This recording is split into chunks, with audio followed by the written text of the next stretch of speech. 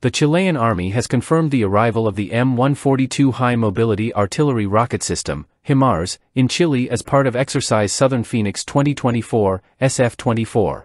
This significant event marks the first deployment of HIMARS in the U.S. Southern Command, SOUTHCOM, area of operations. The exercise, running from August 27 to September 5, 2024, is a pivotal multinational military drill involving Chile, Argentina, and the United States. Exercise Southern Fenix 2024 brings together over 600 military personnel to the Atacama Desert in the Tarapacá region. Its primary goal is to enhance interoperability and multi-domain operations among the participating forces. The inclusion of HIMARS in this exercise underscores its growing importance in modern military operations and its strategic value in the Southern Hemisphere. The U.S. contribution to SF-24 includes approximately 200 personnel from various units, such as U.S. Army South, the 11th Airborne Division, the 75th Field Artillery Brigade, and the 1st Security Forces Assistance Brigade.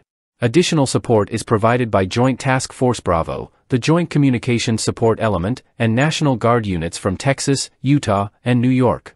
These American forces will train alongside over 300 personnel from the Chilean Army's 6th Division and representatives from the Argentine military. Training activities will encompass a range of scenarios, including the deployment of a HIMARS section and fire direction center, combined forcible entry operations, airfield seizure drills, HIMARS rapid integration, HIRAIN, exercises, and the reception, staging, onward movement, and integration, RSONI, process. The exercise will culminate in 2 live-fire exercises, LFX, one focusing on maneuver forces and another on rocket artillery, designed to test the operational capabilities of the HIMARS system in a joint environment. The M142 HIMARS represents a significant advancement in artillery systems. Developed by Lockheed Martin in response to the limitations of heavier systems like the M270 MLRS, the HIMARS was designed to deliver comparable firepower on a lighter, wheeled platform. This design facilitates rapid deployment and enhances battlefield mobility. The system, which began development in the late 1990s, was fully integrated into U.S. Army operations by the early 2000s. HIMARS has demonstrated considerable utility in various conflicts, including Iraq, Afghanistan, and Ukraine. It is capable of firing 6 guided multiple launch rocket system, GMLRS, rockets or a single Army tactical missile system, ATACMS, missile, with effective ranges extending up to 300 kilometers.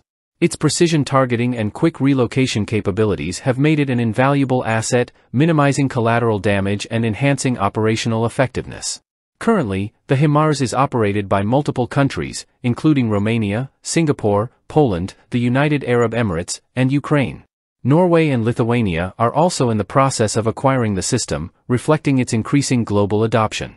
As of 2024, over 400 units have been produced, with production scaling up to meet growing demand. This global interest has also spurred the development of alternative systems, such as the European GMARS, Guided Multiple Launch Rocket System, providing additional options for military forces worldwide. Exercise Southern Fenix 2024 represents a critical opportunity for enhancing technical and procedural interoperability among participating nations.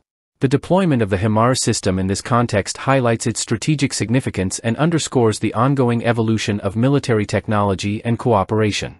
As international partnerships continue to strengthen, exercises like SF-24 play a vital role in preparing forces for complex, multi-domain operations in the modern era.